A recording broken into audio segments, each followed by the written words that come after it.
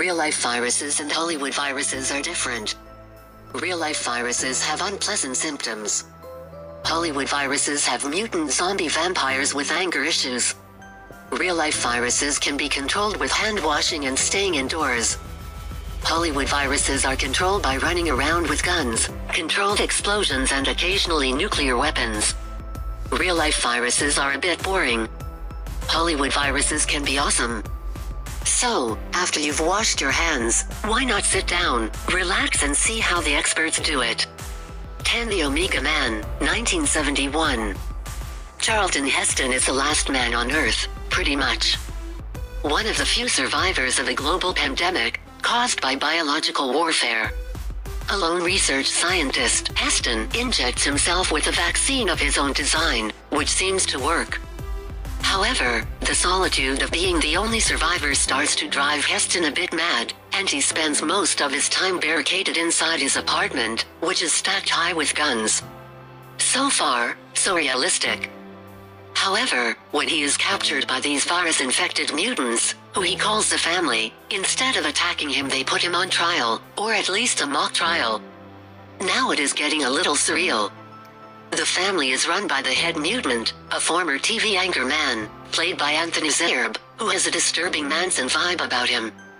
There's a lot of other weird stuff too, including a lot of spear throwing, unnecessary it would seem, given the abundance of weaponry in Heston's apartment and a crucifixion.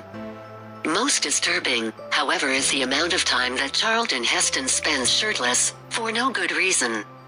9. Blindness, 2008.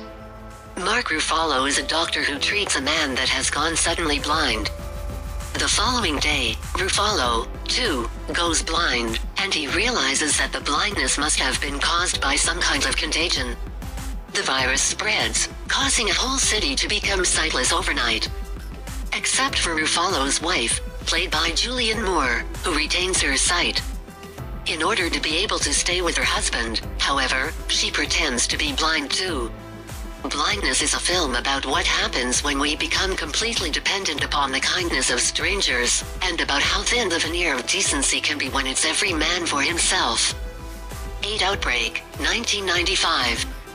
Outbreak, released in 1995, concerned an outbreak of an Ebola-like virus in Zaire, and it was an immediate success. Partly this was due to the performance of its all-star cast, and partly because, at the time of its release, Ebola was breaking out in, of all places, Zaire. The virus is spread through a series of unfortunate, not to say unlikely, events, which include the military cover-up, a smuggled monkey, and its release into the wild, and a broken vial of blood which releases the virus as effectively as Pandora and her box. Starring Dustin Hoffman, Renee Russo and Morgan Freeman, with star turns by Kevin Spacey, Donald Sutherland and Cuba Gooding Jr. The film's premise was a little bit ridiculous, but the levels of denial among those who should know better is spot on. 7. I Am Legend. How do you cure cancer? Easy. Give it the measles. Barmy? Possibly. For some reason, not adequately explored, someone must have skipped the usual drug trial protocols, because, next thing you know, the measles has wiped out most of the world's population. Oops. Not to worry. Will Smith is a former soldier turned virologist. Which means that when the measles turns his neighbors into mutant zombie vampires, he is trained to both fight them and cure them, all while trying to make contact with other virus-free survivors. Living alone, with only his dog and some shop mannequins for company, Smith starts to go a little bit mad. He is plagued by the question of whether he is the only person to survive the virus. Could there be other people out there too?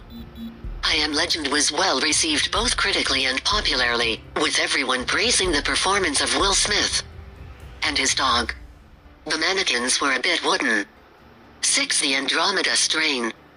The Andromeda Strain was based on a novel by Michael Crichton, who was a doctor before he was a writer, so presumably knew a thing or two about viruses. When a satellite returns to Earth, it brings with it a microorganism that causes blood to clot in the veins. Those people who don't die instantly are driven to kill themselves. Obviously, NASA has a protocol for dealing with alien microorganisms. This protocol, codenamed Wildfire, requires sending a crack team of scientists to investigate, while the military prefer their own solution: let's nuke it. Isn't that always their solution? The movie focuses on the disconnect between science and the military, and the dangers of devising rigid protocols to deal with unknown situations.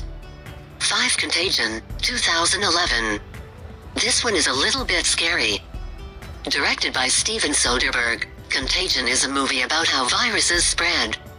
It is about how difficult they are to contain, and how devastating the consequences can be when they are not contained. The film has been praised by scientists for its accurate portrayal of the difficulties of dealing with pandemics. Its all-star cast may help distract you from the impending breakdown of society. The film has everything, from politicians trying to downplay the seriousness of the epidemic, to charlatans trying to make a quick buck selling homeopathic cures, and heroic scientists who work round the clock to try to develop a vaccine. Soderbergh said that he was trying to make an ultra-realistic film about pandemics and their effect on social order. Job done. 4. 28 Days Later, 2003. When Cillian Murphy awakes from a coma after 4 weeks, the world is a different place. He walks the streets of a deserted London, wondering what on earth has happened, and looking for signs of life. It turns out that an animal rights group has accidentally released a chimpanzee with a highly contagious virus which causes extreme rage and loss of control. During the 28 days he has been asleep, society has collapsed, and the world has all but ended. 28 Days Later is not a film about viruses, as such, but about what happens to society when the normal rules of life are suspended. It's not pretty. 3. Train to Busan, 2016. If you want a virus outbreak film that doesn't take itself too seriously, you could go for Train to Busan. A South Korean action horror film, it broke records in Korea for audience size. Imagine you are on a busy train. A woman boards at the last minute, looking pretty ill. The train has barely pulled out of the station before the woman mutates into a zombie figure, who then attacks the guard, who then also mutates. Not only that, but, whilst trying to quarantine the infected passengers in one railway car, your train passes burning buildings, and other mutant zombies, so there's no point trying to get off. What do you do next? Train to Busan has been described as the best zombie film ever and did wonders for the popularity of South Korean cinema, although probably not quite so much for its train companies. 2. 12 Monkeys. What do you do if a deadly virus has wiped out most of humanity? Obviously, you build a time machine and send Bruce Willis back from a dystopian future to sort it out. 12 Monkeys is directed by Terry Gilliam, so you know it's also going to be a little bit strange. Brad Pitt is certainly strange, as are the other inmates of the lunatic asylum to which Bruce is very quickly confined. Pitt's performance won him a well-deserved Oscar nomination for his performance as an anarchist eco-terrorist with daddy issues and a side serving of psychosis. In truth, the movie isn't really about a virus. It's Bruce Willis saving the world. Again. And that is always fun to watch. But it is Terry Gilliam's direction, with his trademark black humor and twisted endings, and Brad Pitt's crazy man performance that takes his film from fun to fantastic. 1 Death in Venice, 1971. Death in Venice stands apart from the others on this list as being not just entertainment, but art. Scene after scene we are met with some of the most beautifully filmed images of one of the world's most beautiful places, Venice. The film follows Gustav von Aschenbach, who is taking time to recuperate from a nervous breakdown in Venice, which, ironically, is beginning to feel the effects of a cholera epidemic. In between lusting after an adolescent Polish boy staying at the same hotel and dealing with a midlife crisis, Aschenbach has flashbacks to the death